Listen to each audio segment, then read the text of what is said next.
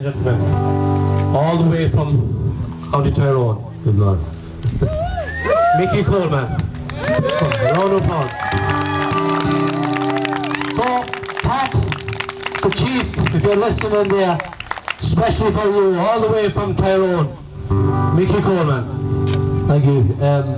Just going to say, I was doing a gig in Cork about 2 months ago, and I was asked by a man, I don't know his name, but I know he has been involved in a few of these protests because I've seen him in a few of the photographs, but I can't put a name to him. But he asked me, did I know about Pat O Donnell? I said very little, only what I'd heard in the news, and as we know, that's not a great deal.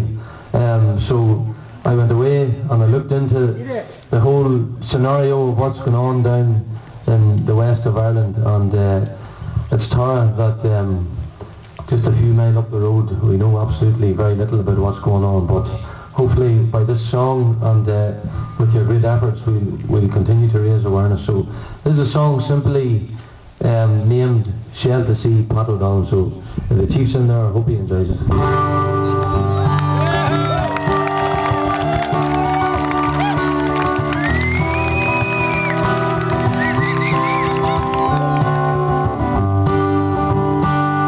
Boglands of Mayo, where the curve of waters flow, Atlantic winds blow in Broadhaven Bay, where the sand dunes house the martins that once held our famine dead, where fishermen and farmers greet the day. They have worked the sea and land for centuries by hand. Do you think they'd stand and watch it torn away? While multinationals of oil are poisoning their soil, the water in the rivers and the lakes. Pat O Donnell's in a cell for protesting against Shell, who said he was getting in the way. They would have gone up to his head, said that they would shoot him dead. They sank his boat just off Broadhaven Bay. Sport, the signs are clear, no oil refinery here. As residents they take to roads and lanes, but the guard, they have a plan. They're arresting every man, but they'll beat them through the ditches to the drain.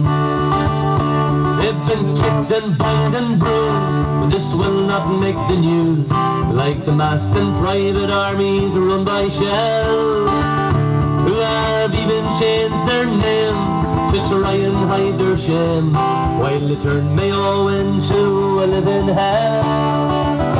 Pat O Donnell's in a cell for protesting against Shell, to say that he was getting in the way.